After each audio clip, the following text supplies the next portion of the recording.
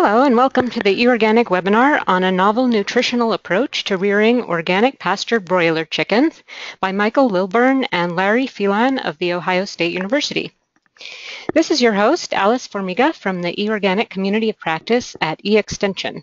You can find all eOrganic articles, videos, and our many upcoming and recorded webinars on organic farming and research topics on our website at extension.org in the Organic Agriculture section. Before we start, I'd like to just give you a very quick rundown of today's program. The presentation will last between 45 and 60 minutes. We'll be reading the questions out loud after the presentation is over, at which time we'll have about 30 minutes for questions. So today, I'm very glad to welcome back Michael Lilburn, who presented a webinar about the same NIFA OREI project several years ago, which is archived on our website and on the YouTube channel, where we just discovered it's gotten over 5,000 views. And he is a professor at the unit and the unit supervisor of the Poultry Research Center in the Department of Animal Sciences at The Ohio State University. We also welcome Larry Phelan today, who is a professor in the Department of Entomology, also at Ohio State University. So with that, I'm going to hand over the screen controls to our first presenter, Michael Lilburn. Okay, thank you, Alice. And I hope everybody's having a good afternoon. And if you saw Larry's picture in the previous slide, I think it's obvious which of the two of us has the right priorities. This is part two of I gave an initial webinar 2 years ago. This was part of a grant sponsored by OREI in part of USDA. And so what I want to do is give a follow-up on our last 2 years worth of research. As a brief overview, our objective here is we had a rotation of 3 plots. And again, our goal here was to try to adapt our research to smaller producers in a traditional grazing type of scenario. Our first plot was a clover poultry plot. The clover was planted on a yearly basis, and the birds were put in usually in late June. They were started for 3 weeks in pens, fed a certified organic diet before they went out, beginning at approximately 3 weeks of age. And again, off of the clover poultry plot, hopefully what we're trying to gain is soil fertility from a combination of the clover and the poultry. Again, we can take off a first cutting of hay from the clover plot, again, from a cash flow standpoint, and also the revenue from processed birds. Second plot, we have naked oats. The reason we arrived at naked oats is because there is a considerable amount of research out of Europe relative to naked oats being a cereal grain in conventional types of organic small farms in Europe where they cannot grow wheat, where they cannot grow corn. There's an awful lot of wheat that's grown in other cereals. And so we thought naked oats are higher in protein, higher in some essential amino acids versus corn, so it would be a good choice. As you can see below as well, the naked oats could be a source of our feed for the subsequent year. It could be a source of straw, as well as, depending on your location, you could be sold into the organic granola type of market. And then the spelt. The spelt we planted again out of interest from a baking group here in the north central part of Ohio. Spelt could also be a grain as well as being a source of straw once the grain is harvested. One of the big goals here is we have a number of producers in our area of Ohio that have certified organic farms that also raise pastured poultry. And in putting the grant together, these cooperators, one of the things that they told us was that they raise poultry every year, they raise broilers on their certified organic farm, but they sell them strictly as pasture-raised broilers. The cost of organic feed is so prohibitively expensive. They have an established clientele for the other organic products coming off their farm. And so one of our goals here was to try to introduce and generate some data on ways that people could possibly capture organic prices for their broilers, but do it in such a way that they're not paying the prohibitively high costs of strictly organic feeds that they're purchasing. One of the things I want to point out here, following up on my last slide, and this was some work from Heather Burley and Paul Patterson at Penn State University, 2014. And what I want to draw your attention to, this was an organic experiment that they conducted. But I want you to pay attention to the last column. I have percent starter. And what I want to emphasize here is that the starter period, if you feed a typical type of phase feeding program for broilers, that the starter period in this way, which would be somewhere between 18 and 21 days, would only represent about 15% of the total feed consumed. And so again, getting into the concept here that if we feed a fairly high-priced commercial broiler starter type organic feed, and then we get into some novel different approaches at the subsequent diets from 3 weeks on, that really 85% of our cost, which is 85% of our feed, is going to be consumed after the starter period. And so again, this just supports our concept that if we can come up with an alternative way of feeding birds from 3 weeks on, it has a hope of reducing our overall cost. And again, a picture as we start getting into the data to remind us that when we start raising organic poultry, our emphasis here is on a quality product. Many organic producers will be selling whole birds in farmers markets or whole birds to restaurants to be used as some type of high quality end product. And so certainly as we get into our data, what we were looking at the end of all of our different grows each year, we processed the birds and we were looking at basically a carcass weight, because for a lot of organic producers, the carcass weight is really what they're going to be selling.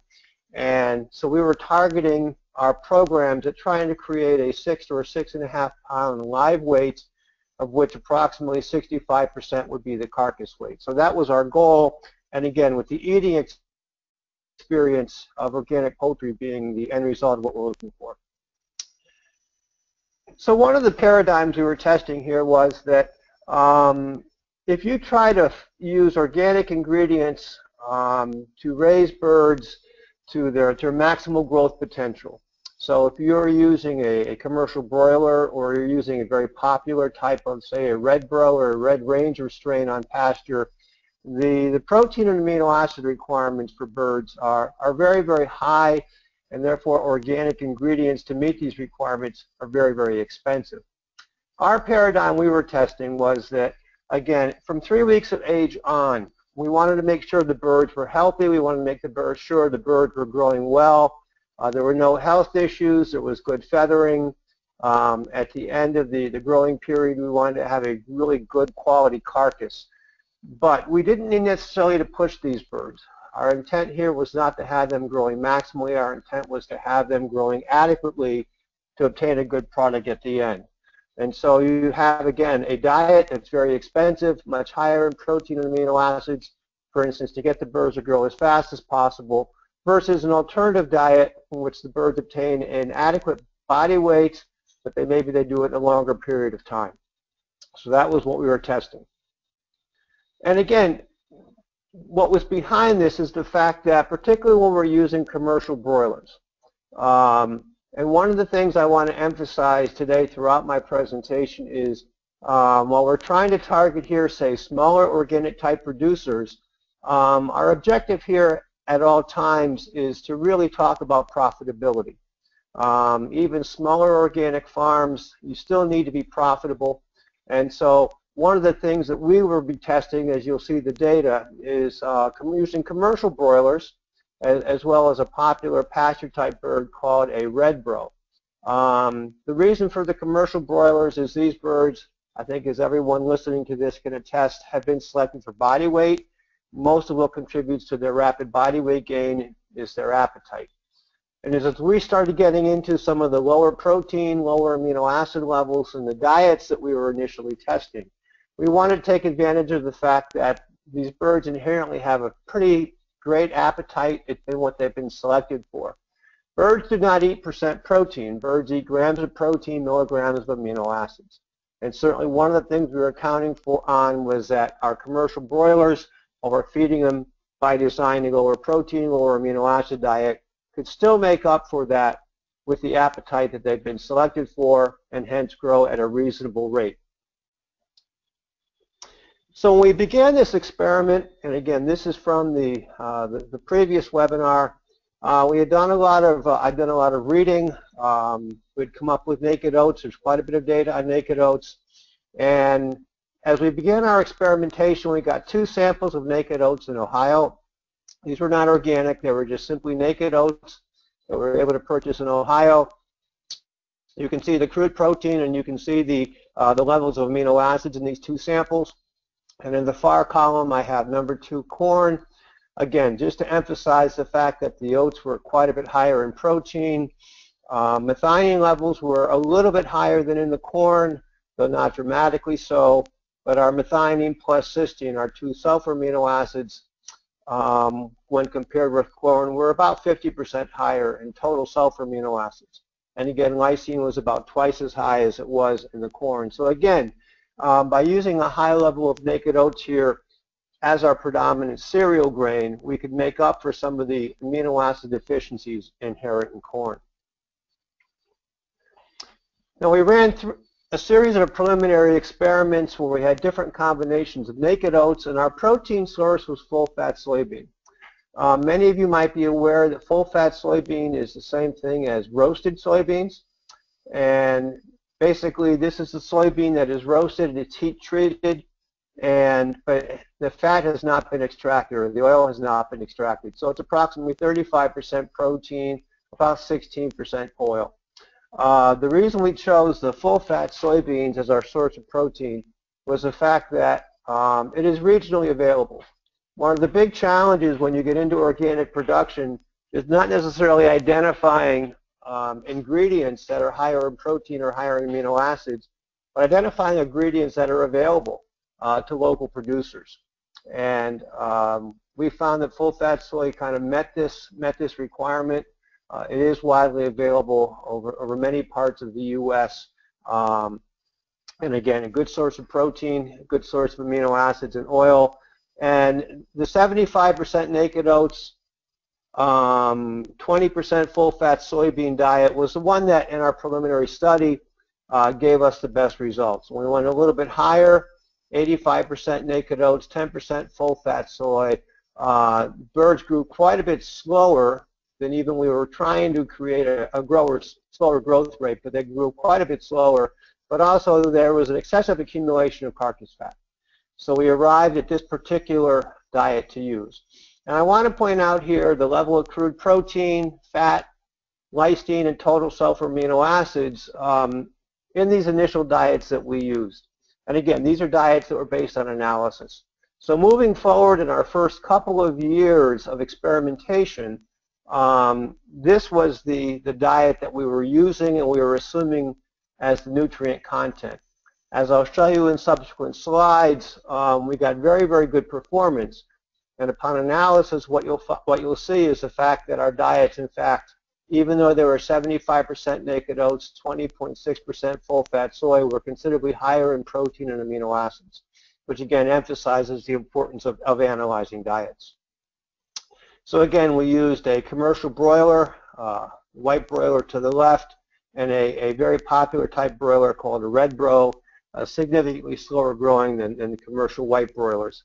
But again, we wanted to see how each of these strains would do in our experiment. Again, this is performance in 2012, and I showed these results in our last webinar 2 years ago. So in our first experiment, the broiler attained a body weight of approximately 5.6 pounds. We were aiming for 6 pounds, but we had kind of predetermined when we were going to take these birds off of the pasture because we had to make arrangements with our processor.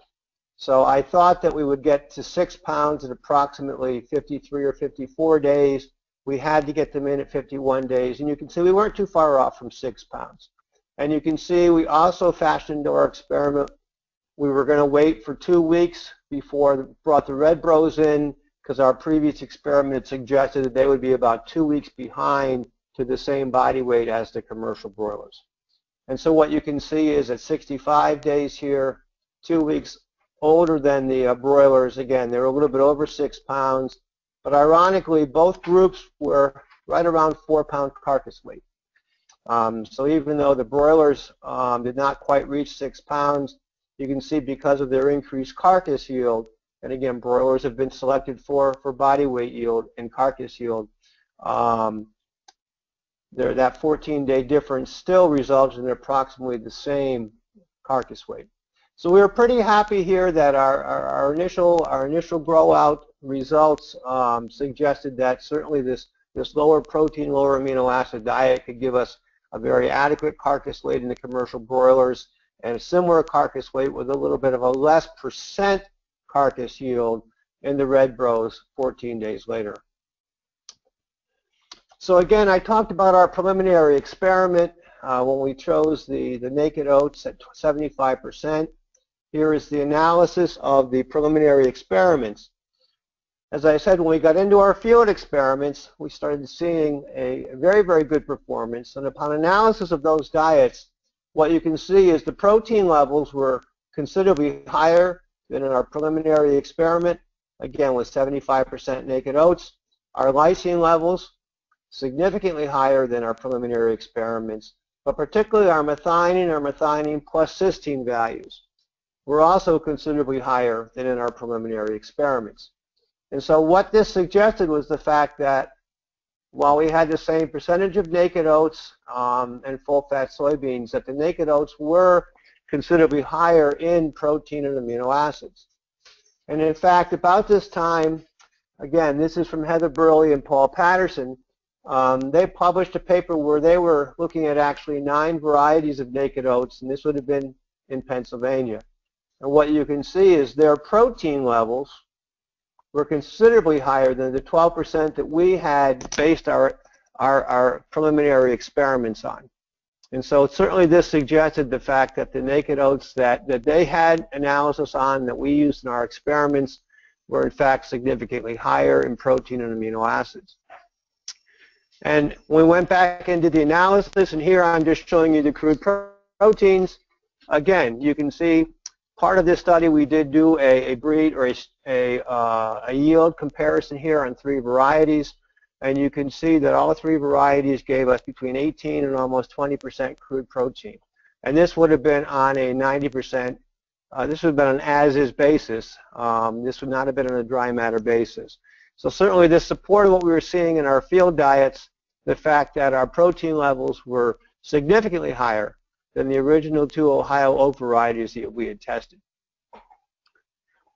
And so again, this shows the experimental diets from 2012 and 13. You can see we had 19.8% protein, much higher levels of lysine, total methionine, total sulfur amino acids, and you can see in 2014 and 15, again, the levels were very, very similar, a touch higher in lysine. But again, the naked oats that we were using were much higher in protein and amino acids. And so if this holds, if this really is true to the naked oats that may be available to us in the U.S. or regionally, it further supports our hypothesis that they could be a very, very superior grain to be used as a primary ingredient in growing broiler diets. We're still at 75% here naked oats, and so certainly if we had to reformulate and do these experiments over again, we could quite possibly go even higher in naked oats and not seeing the same deleterious effects that we saw when we went to 85% in those preliminary experiments. So certainly naked oats as the prime ingredient in these diets gives us very good performance. So I just want to show you some 2014, 2015 field results. R1, R3, R2, and R4 simply represent the 4 rows that we had in our experimental plots. We had a total of 8 rows. As Larry will show you in his part of the presentation, we had a control row that had no poultry that was planted in clover, and then we randomly chose the remaining 4 plots, which ones would have the red bros, which would have the broilers. So again, the red bros are on top. You can see 14 days older, 2014. Now what I have here is What's really important is that if you're raising birds on pasture, that oftentimes all of the birds within a tractor have to go to the market at the same time. So how I've chosen to represent the data here is that we had 2 tractors, 25 birds in each tractor.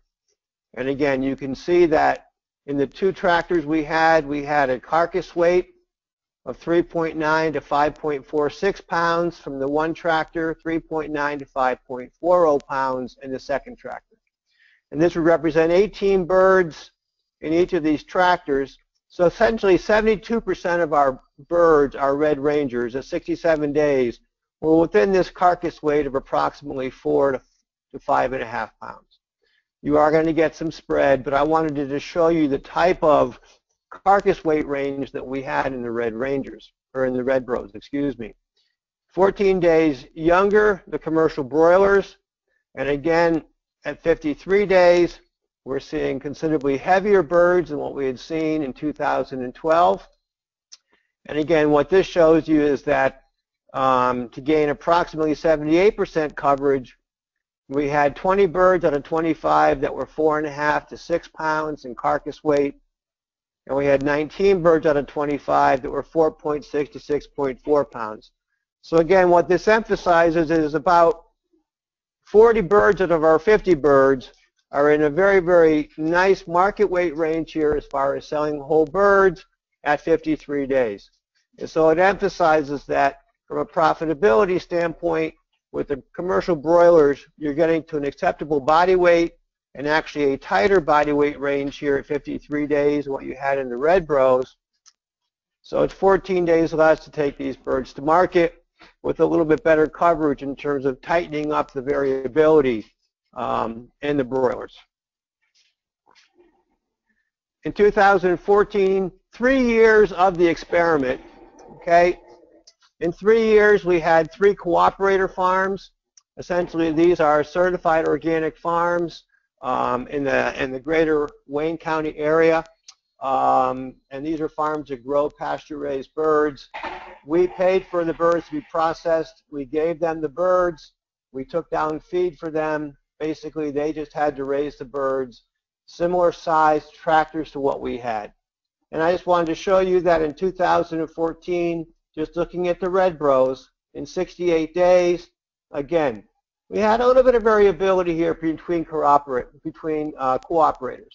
But what you can see is as you actually take these birds out to a producer's farm versus a controlled organic situation like we had at OARDC, again, at 68 days, you're getting approximately an average here of 4.3 to 4.6 or a 4.5 average carcass weight on the cooperator farms. So it gives you an idea here that, you know, with the slower growing birds, they're getting a fairly similar response to what we were seeing at our test farm.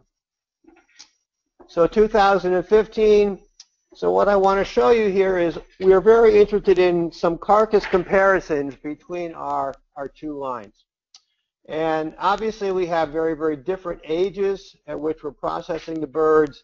And so within each of these ages then we went in and we took birds within 3 comparative body weight ranges corresponding to light, medium, and heavyweight birds. You can see 6.1, these birds are 5.9. It was about as close as we could get, still having 14 or 15 or 16 birds, the medium, and then the heavy. And so again, if you look at the carcass weights, it just gives you an idea that within the red bros, again, they're quite a bit older, but within the same body weight range, we're getting approximately the same carcass weight. You can look over here and you can see that it's about 67, 68% carcass weight. Our broilers are a touch heavier in carcass weight. But we're not getting nearly the differentiation here or the difference between the strains in carcass weight as we saw in that very preliminary experiment when we had about 5%. So again, on a total carcass weight basis, we're seeing about the same percentage. Now within each of these ranges, within each of the birds in each of these ranges, we went in and we collected total dark meat. So this will represent the dark meat from both thighs and both drums. versus one half of the breast. And this would represent the two major breast muscles, the pectoralis major and the pectoralis minor. The thing I want to point out here is, again, you're getting considerably more breast meat from the commercial broilers at each of the body weights than you are in the red bros. So again, you're talking about that eating experience. We're slowing the broilers down here by feeding these organic diets, lower in protein, lower in amino acids. We're certainly slowing them down. But at an equivalent carcass weight, what you can see is you're still getting significantly more carcass protein being deposited, which again is not surprising. But again, emphasizing my point, if you're thinking about from a total carcass standpoint, from a total carcass protein standpoint, you're getting much more carcass protein, an increase in breast muscle size in particular, in the commercial broilers versus the red bros.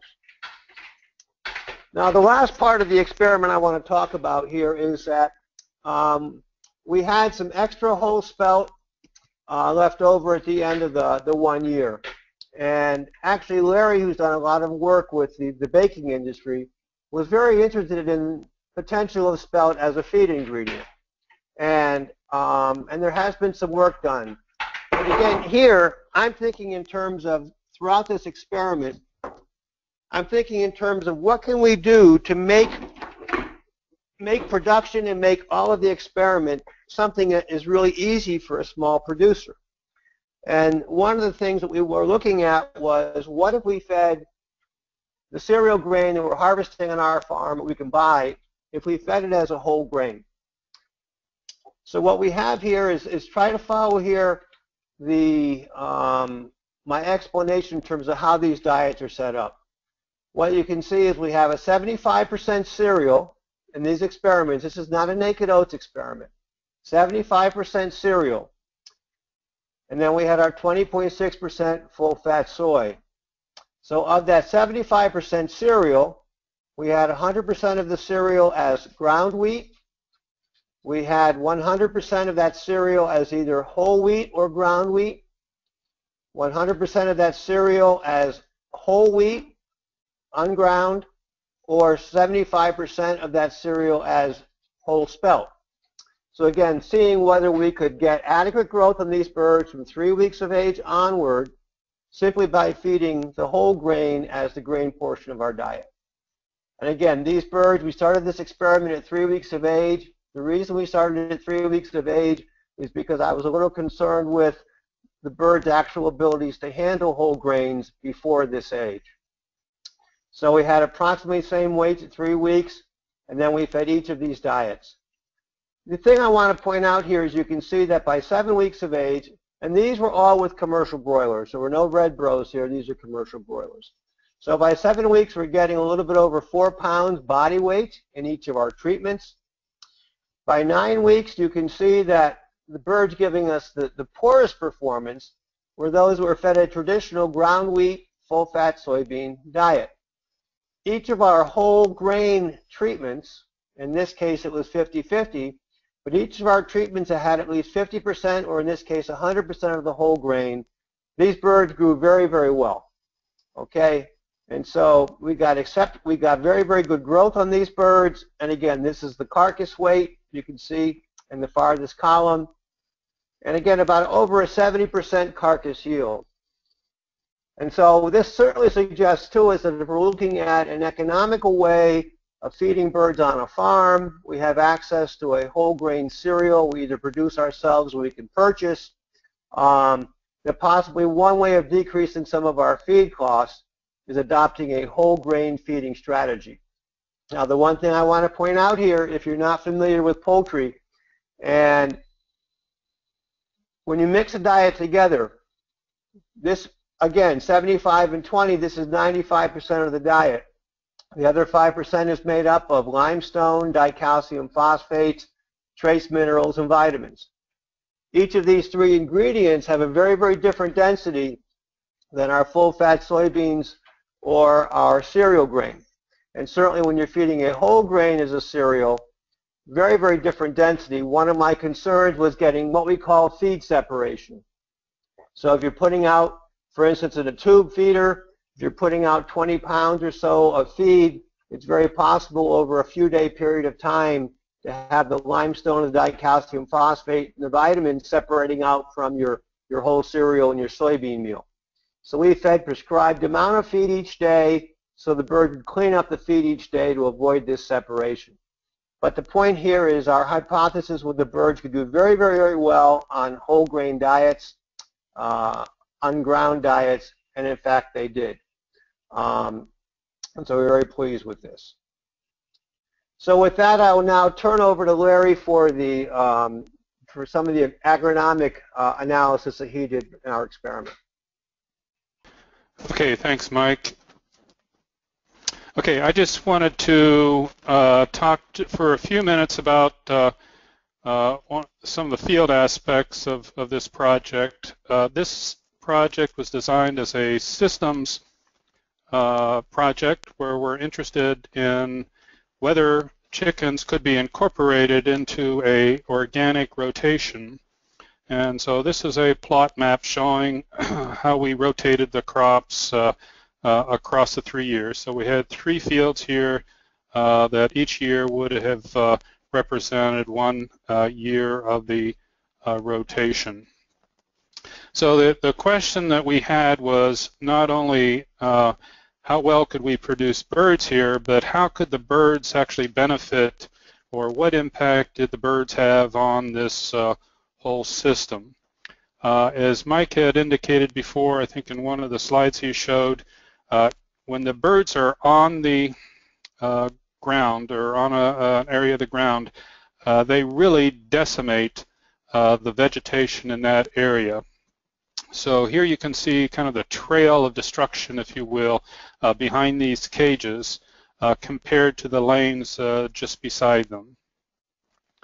These cages were moved once per day, and as you can see, here's a close-up here of the edge of the lanes where there were no birds, so we had very high clover here, and then where there were birds, it was basically bare ground right after the birds left.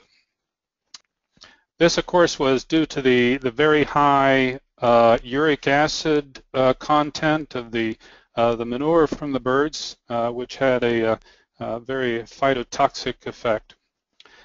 Now, after a period of time, the pasture does recover, but one of the things that we found interesting in this case was the way in which it recovered gave us a plant community that was not the same as what was there before the birds were feeding or were caged on that area. So here you can maybe see, based depending on the resolution of your monitors, you can see the line between, to the left here would be a lane where there was birds, and then over here there were no birds.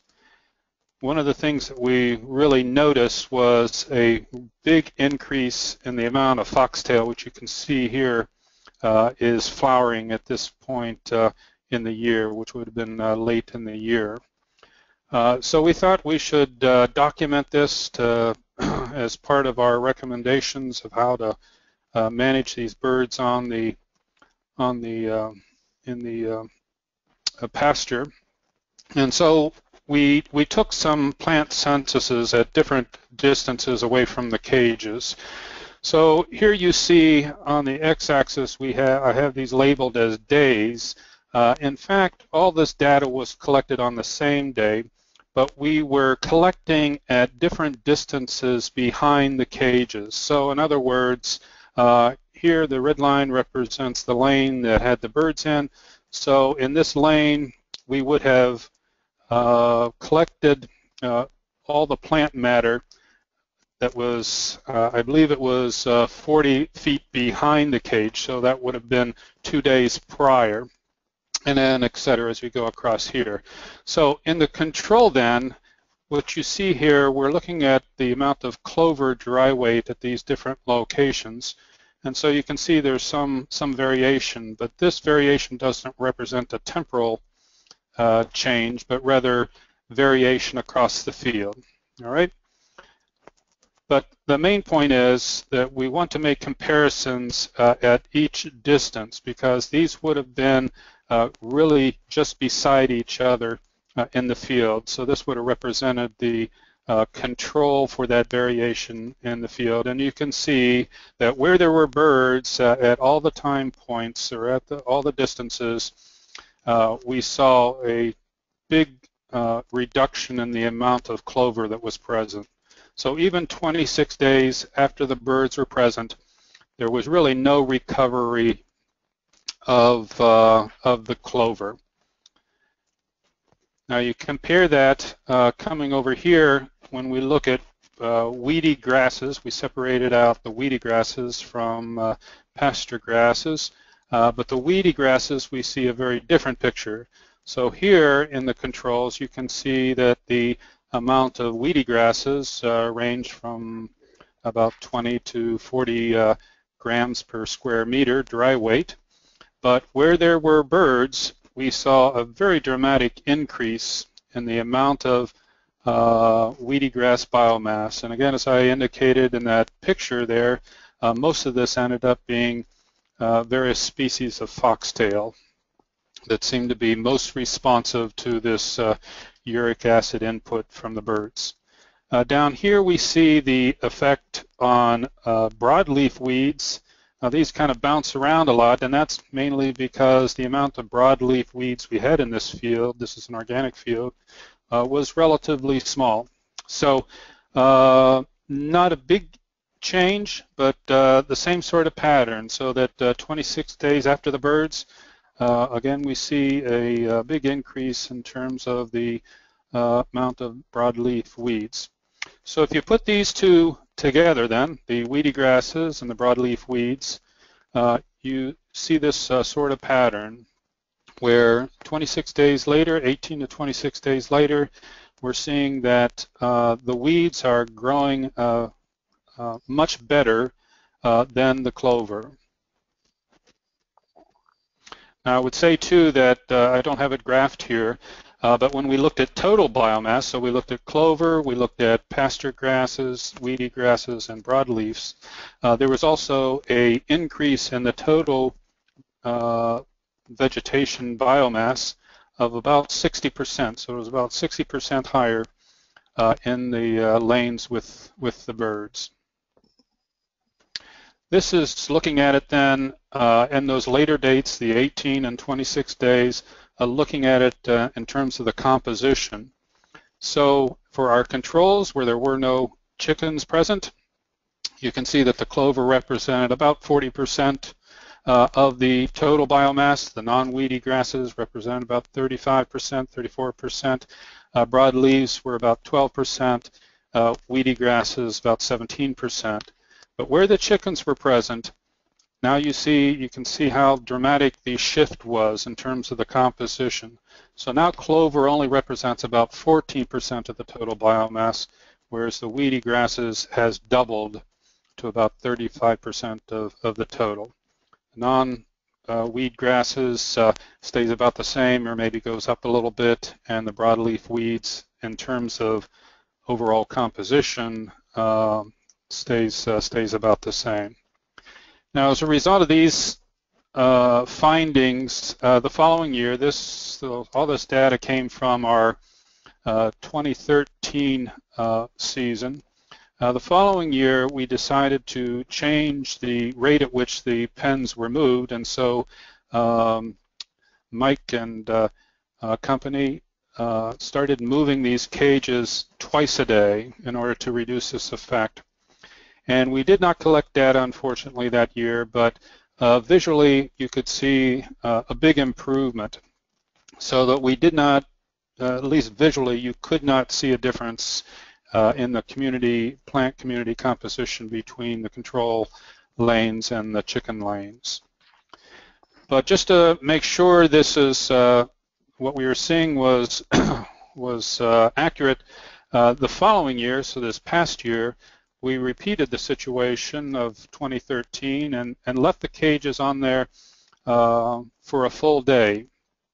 Now here we are looking at it again at different distances away from the cages that would represent 7 days after the cages, or excuse me, 7 days after the birds were present, 14 days after they were present, and 21 days. Here you can see that in our controls, there was not much variation in terms of the composition. So we had 75% clover, 80% clover, and about 85% clover in our controls. In the grasses, this would have represented both weedy and non-weedy grasses, represented a relatively small percentage. However, once again, where there were birds present, now the grasses take over, so that now clover represents only a very small fraction of that plant community, and grasses are dominating by far. So the point that we want to make here is this is just a practical measure that when you put your birds out, you want to consider what impact they're having on that pasture community and how they might be affecting the amount of weeds that you would have in subsequent years. It's not all negative in the sense that even though these are weedy grasses, having some plant biomass out there means that the plants are taking up more of the nitrogen that the birds are producing, so that it's not being leached out or not evaporating as much, but is being taken up in weed form, unfortunately. But that, when it's plowed down, then becomes available in terms of breakdown and availability of nitrogen for the following crop. So I want to stop there, and I guess we'll open the floor up for questions. Alice? Thank you. In case you just joined us or didn't miss the beginning, I just wanted to let you know that if you have questions for the speakers, you can just type them into the question box.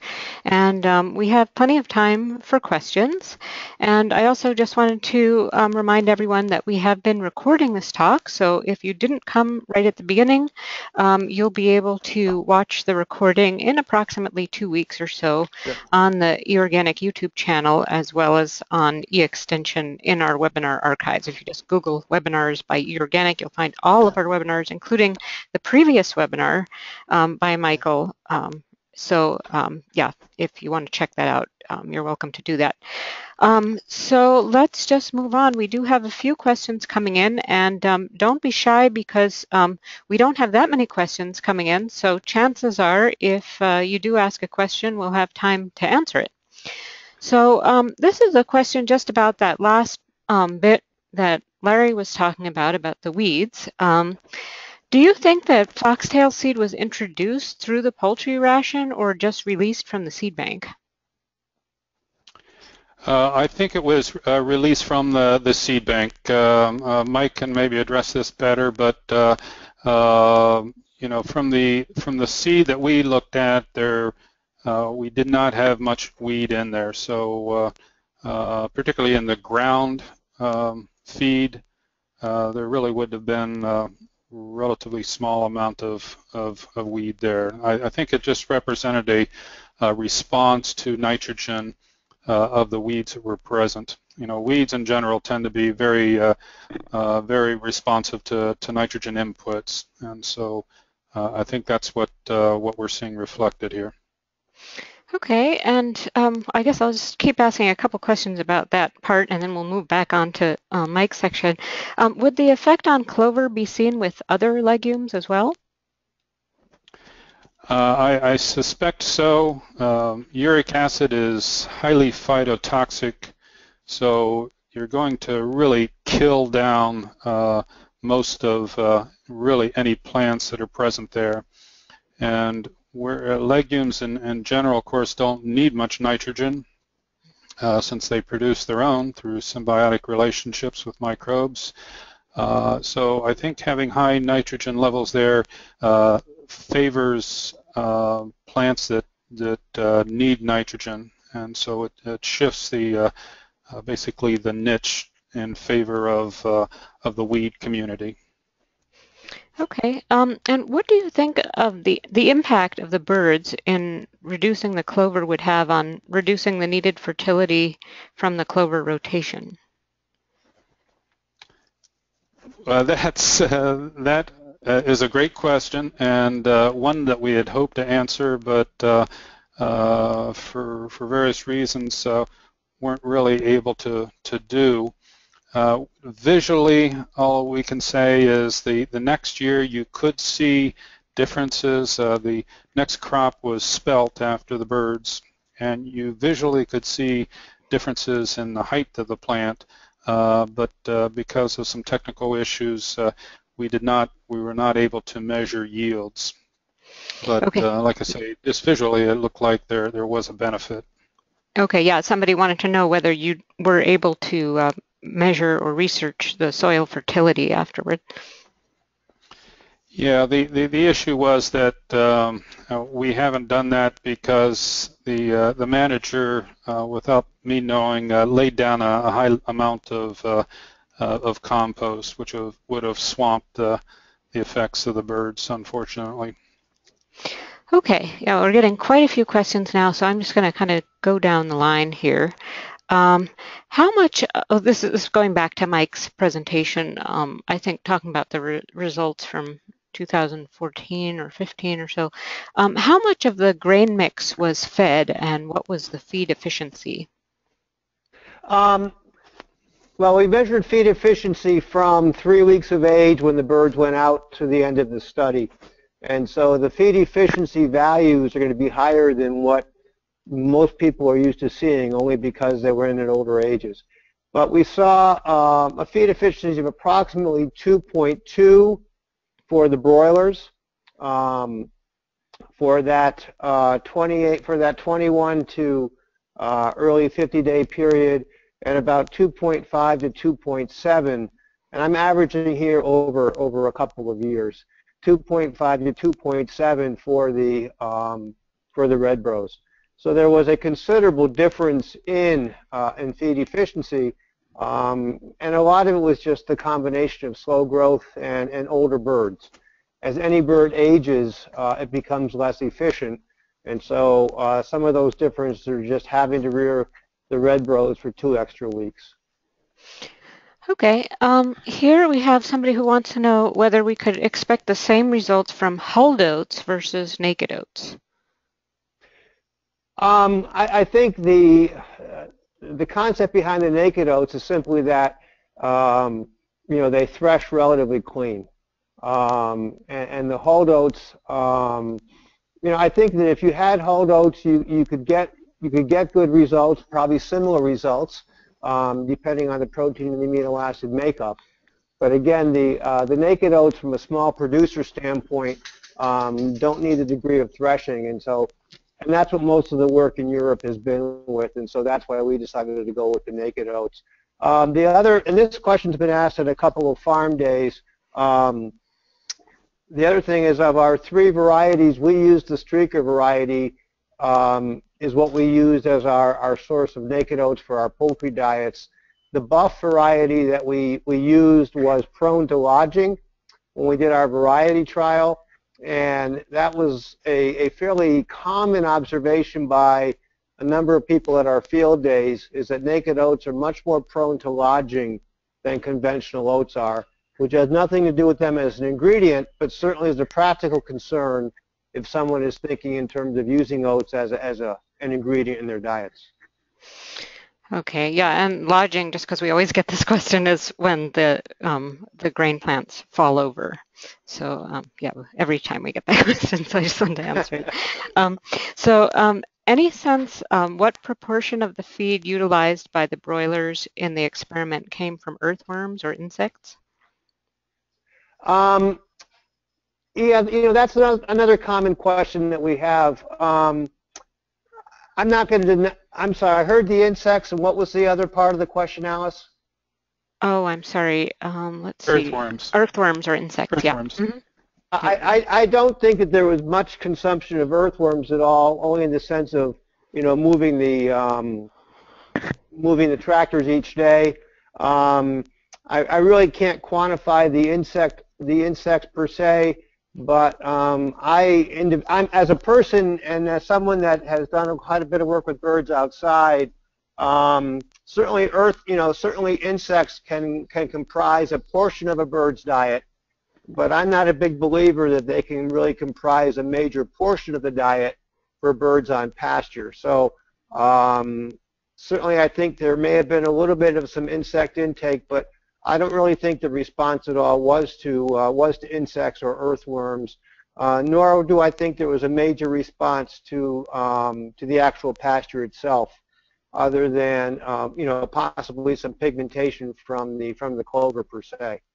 But I think it was mostly from the responses were from the diets, and I would say in my mind 95% of our response was a diet response.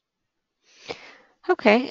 Would there be any problems on a crude protein or excess nitrogen or sulfur amino acid balance when going from a 75 to 25 ration to the 85-15 balance with the new varieties of naked oats? Well, that's what I was alluding to a little bit. I think that given that our protein levels in the naked oats and our amino acid levels are higher, if I was to start afresh right now, certainly I don't think we would see the negative responses or as negative a response to the 85% naked oats inclusion, because the levels of protein and amino acids would have been very, very similar, I think, to the original diets that we got optimal performance on 75% naked oats. So again, that emphasizes the importance of analysis. We did our analysis before the fact, and each year we manufactured our diets.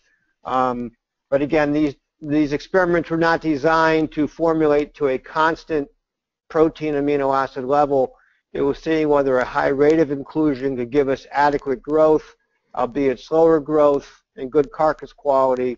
But knowing what we know now, I certainly think we could go 5 or 10% higher in the naked oats and still see a good growth response. Okay. Have you done any research with other pasture-raised poultry, for example, heritage and commercial fast-growing turkeys? We have not done anything with other heritage strain birds or turkeys. We've simply, the experiments that are reported here. Turkeys, I think turkeys would show a similar response. Turkeys need obviously a much longer growing period, and it's just an entirely different set of experimental constraints. A couple of people have asked me at a couple of the field days about heritage strain birds. The red bros that we used obviously grew much slower than commercial broilers, but they still grow faster than many of the heritage strain birds that are out there that people will be using. And so my feeling is that you could probably get adequate growth, you could probably get the same carcass weights at the same body weights, but with heritage strain birds you'd have to go probably another 2 to 4 weeks depending upon the strain to do that. And so, but that's something we have not tested or looked at. Okay. Were the birds allowed a 2 foot by 2 foot space within the size of the tractor? For example, a 9 by 12 tractor with 27 birds? That very good question. These were actually 5 by 10 foot tractors, 50 square feet. We had 25 birds in each, which is the minimum for the organic standard. If you actually take the area occupied by the feeder, they probably had a touch under 2 square feet, but each tractor did allow for 2 square feet. What didn't come through in the picture was we actually had, for waterers, we actually had 5-gallon buckets with nipple waterers on the bottom. And so the 5-gallon buckets with the nipple waterers were a good 1.5 feet off the ground, and so I didn't consider that to be wasted space. The birds could still walk under the waterers. Okay. Visually, was spelt better in the poultry lanes or the non-poultry lanes? Visually, it was better in the poultry lanes. But again, that's just visually. We were not able to calculate yield data on these, but that was our impression. Okay. What might you recommend as a high protein substitute for soy? Oh, that's a question I get very, very often, and it's a problematic question, and a problematic is from two different directions. One is the availability question. You'll often hear people will talk about using fish meal, 3 or 4% fish meal, as a high protein alternative to soybean meal. The problem is that fish meal is not readily available and it's incredibly expensive. And organic or fish meal is often touted to be used in organic diets because it's approved by OMRI. But again, fish meal is not widely available. I wish I had a really good answer, because the other thing that happens is when you start getting to other sources of high protein ingredients, then you also get into what is GMO versus non-GMO, which is a whole different series of problems when it comes to availability. So I would say strictly from the protein side, what I've recommended to people is cottonseed meal. But again, sourcing non-GMO cottonseed is very difficult. People have used field peas, and I think field peas are somewhat available. The problem with field peas is that people often have to go to 40% plus field peas to get adequate protein in the diet, and you get into some dietary effects when you have to go that high in field peas. So I don't have a single answer. If you want to use something other than soy, you probably will have to mix maybe some different sources of protein, but the real problem, as I said, gets into sourcing non-GMO protein sources. I don't really have an answer. If GMO is not a constraint, the other thing that I would recommend to people is canola. Canola meal is a very, very good source of protein, and that may be another alternative, but again, you get into the continual GMO versus non-GMO questions. Okay, let's see. You were saying that they were moved twice a day. So what time of day was the second move made? The guys on our research farm usually moved them about 8 o'clock in the morning, and I would go out between approximately 1 to 2 o'clock in the afternoon to move them the second time. Okay. And the sun went down at approximately 7 o'clock over our growing season. Obviously, that varied, just to try to give you a feel for when they were moved a second time relative to when it was dark. And really, the birds are very, very quiet when it's dark. Not a lot of eating either. Okay. Is there any effect of the diet on the quality of the meat, and what was the difference between the pastured broilers and the commercial broilers in terms of meat quality? In the first webinar, I presented the first 2 years of the grant, we actually broke our birds down into body weight classes similar to what I reported today. And then we cut the carcasses in half, and then we actually cooked the carcasses to 160 degrees and basically measured loss. And we lost approximately 30%, or our cooking loss was approximately 30% in both strains. The one thing that we did find is the fact that the red bros were considerably fatter than were the commercial broilers at the same body weight. And I think part of this was the age effect. So we certainly did see more carcass fat in the red bros. Now realize that when you take a poultry carcass, an awful lot of the fat in the carcass you're removing during processing. So a lot of the abdominal fat and some of the other fat depots are actually being removed. When we took that carcass and actually cut the carcass in half, one half the carcass we ground, we measured dry matter, we measured protein, the other half the carcass we cooked, And certainly the dry matter content and the fat content in the red brose was considerably higher. But overall cooking losses was not that different between the broilers and the red brose.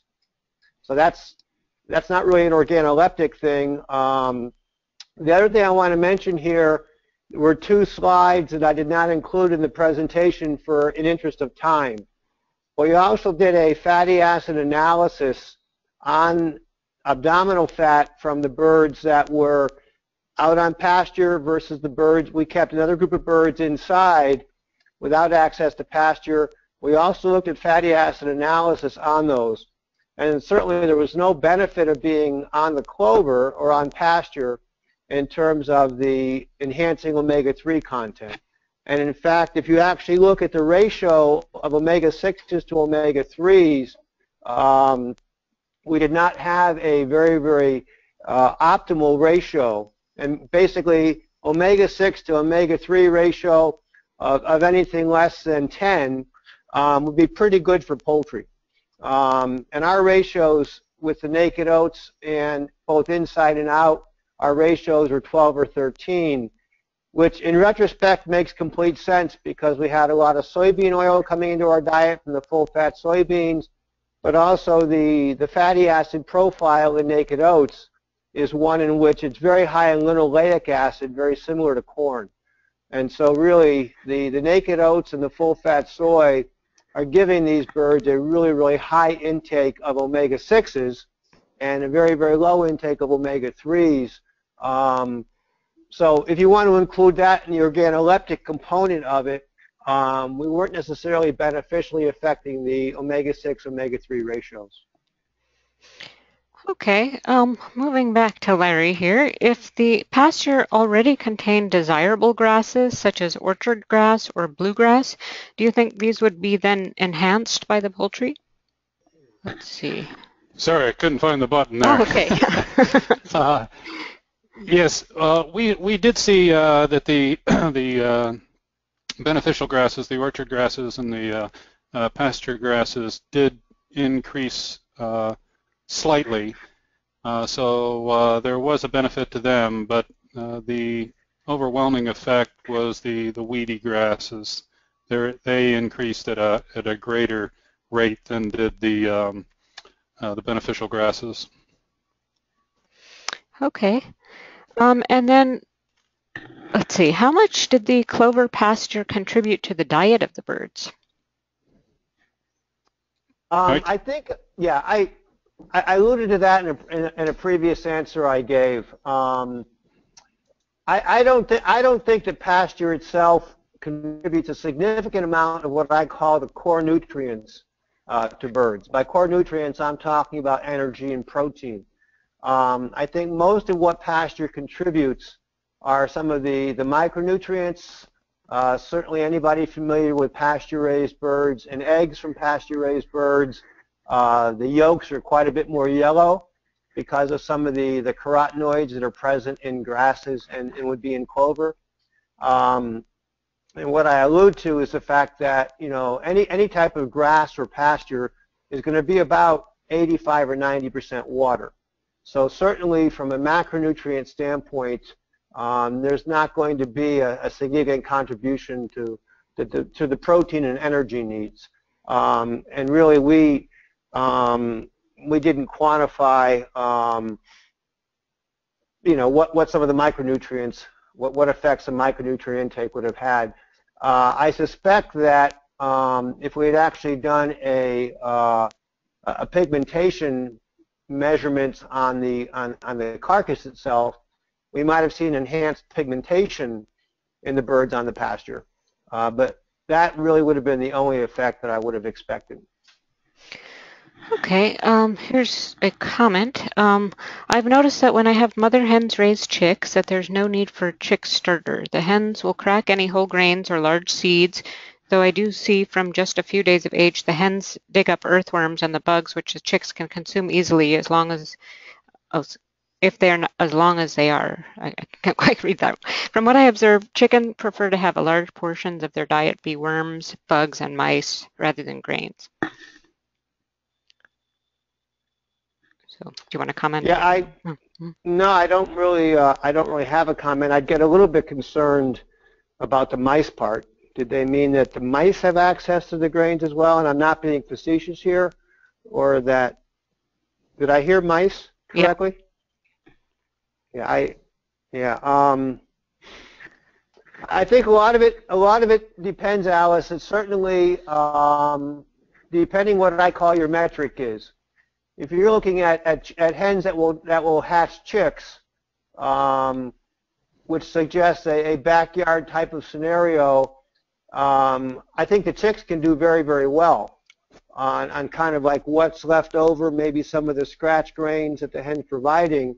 But again, the objective there for the chicks is to kind of, make it through those first few days and then maybe have access to grain on their own. But those birds really aren't growing at the same rate that, say, conventional poultry or even like the red bros would be. So it's a bit of an apples and oranges comparison in terms of that scenario with what we were trying to look at. But certainly I firmly believe that the chicks could be very, very thrifty, just being around the hen without access to a starter diet. But I would still get back to, I'm not sure how much of that would come from worms and things, but I don't know. Okay, yeah, the person who submitted that comment said that he's found that chickens will hunt down field mice in pasture. Kind of interesting. Well, I'm not going to deny that, but that wouldn't be the chicks. Okay. That would be the adult birds. Okay, thanks. In the whole grain trials, were the soybeans fed whole or ground? The soybeans, and again, these would be extruded soybeans. All soybeans fed to poultry need to be heat treated.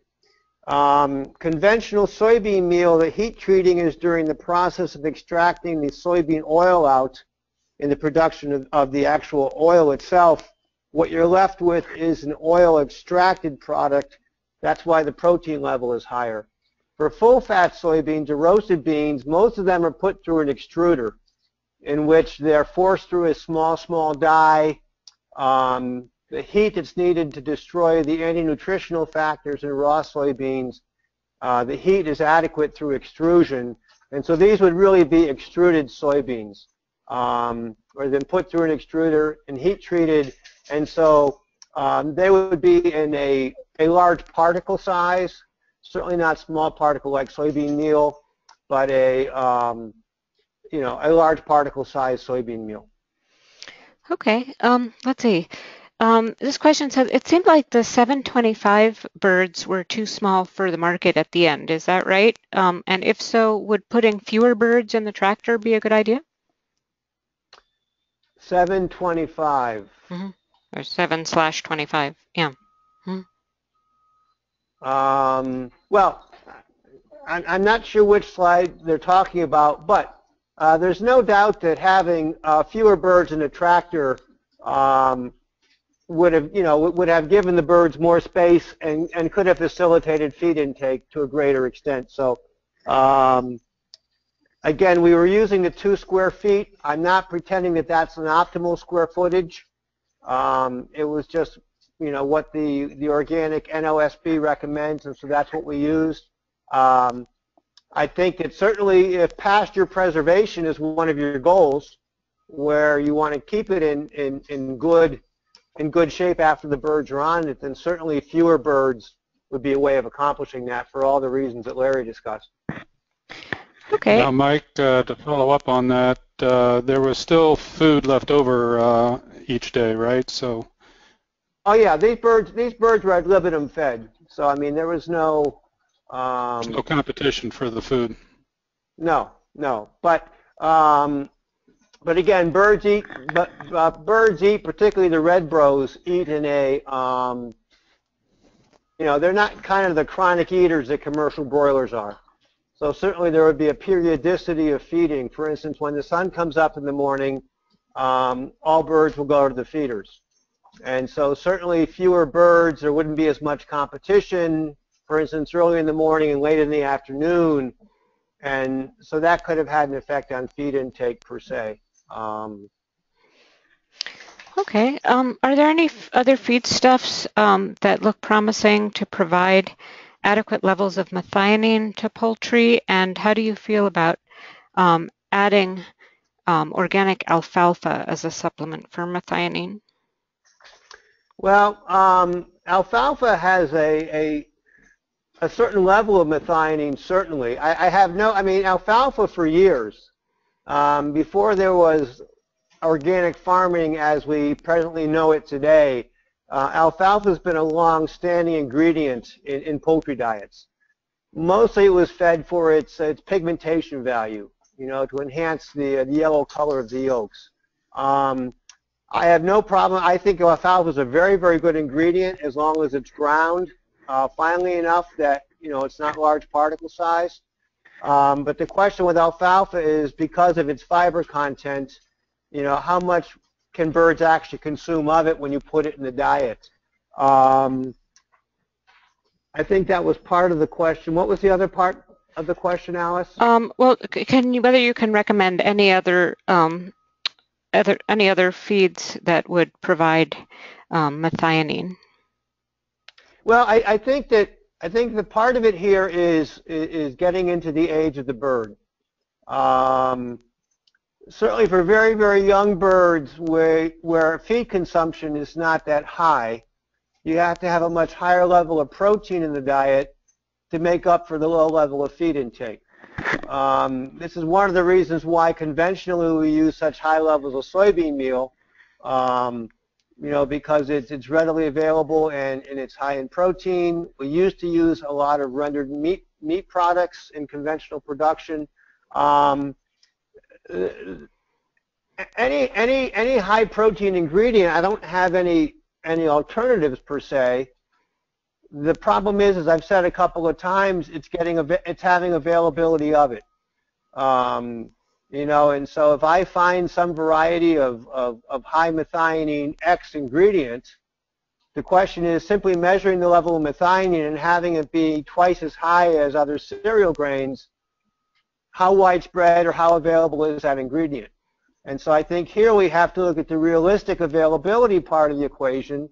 If a lot of people are going to adapt to practice versus an experiment done in one laboratory with a small quantity of an ingredient that really does not apply to the real world, whether it's the conventional world or the organic world. The other thing I want to get back to for a minute in talking about methionine is someone asked me about, you know, would this same practice work with laying hens? And I think, as I said, the real issue with laying hens, again, I'm talking here mostly about large-scale organic producers, egg producers, and I realize that kind of gets to the whole question of large-scale versus smaller organic producers. But the big issue is the fact that laying hens, from the time they lay their first egg, so 19 or 20 weeks or about 25 or 26 weeks of age, the birds don't really consume enough feed to where intake can make up for, say, a low methionine diet, if that makes sense to who's asking the question. Mm-hmm. Once birds are 25 or 26 weeks old and they're up to consuming about 1/4 pound per bird per day or 25 pounds per 100 birds per day, that's where the intake gives us a lot of flexibility on level of methionine because of the fact that birds are consuming enough feed from a diet that might be lower in methionine. But the real crux appears to be that first 6 or 7 weeks in production when the birds are just coming in, and we have a very, very difficult time getting adequate methionine intake, again, with our conventional ingredients, with no supplemental methionine. That's not an exact answer. There's a lot of holes in my answer. I understand that, but that touches on a couple of the conundrums that people are facing. Okay, well, we're almost out of time, but I just wanted to ask one more question that I've got from several people about, you know, whether where people might be able to see all the data, or whether there's a published, if you're going to publish anything somewhere that would have all this data for people to read. Yeah, we will be publishing it. Next August is when the grant is officially over, and I will have to write a comprehensive summary on it. I did not have our email addresses on the introductory slide, and I apologize for that. But Alice, you have my email, and if you want to pass that to anyone wants to contact me by email, I would be happy to send them all the information we have that's in presentation form for them to use or to see. Okay, and you'll get my email, kind of a follow-up email after this that you'll get automatically from GoToWebinar. So if anybody wants to contact me about how to get in touch with Mike, you could also look on, I'm sure if you just Googled his name, you'd find his website and most likely also the contact information there. Michael Lilburn, Ohio State University, and my email will show up, and I'd be happy to send anybody all the information we have in a summarized form that I've used for any number of presentations. Okay, that's great. Well, thank you everyone for all your questions, and you can find all of our past webinars there as well as many upcoming webinars this season at that first link on your screen. And if you have general questions about organic farming that aren't specifically about this project, you're always welcome to use the eExtension Ask an Expert service, and I've had the link up there now. So I'd like to thank you so much, Mike and Larry, for presenting your work today, and thanks to everyone for joining us. Yeah, thanks everyone, and thanks for the great questions. Thank you, Alice, and thanks to all of the attendees. I appreciate it very much.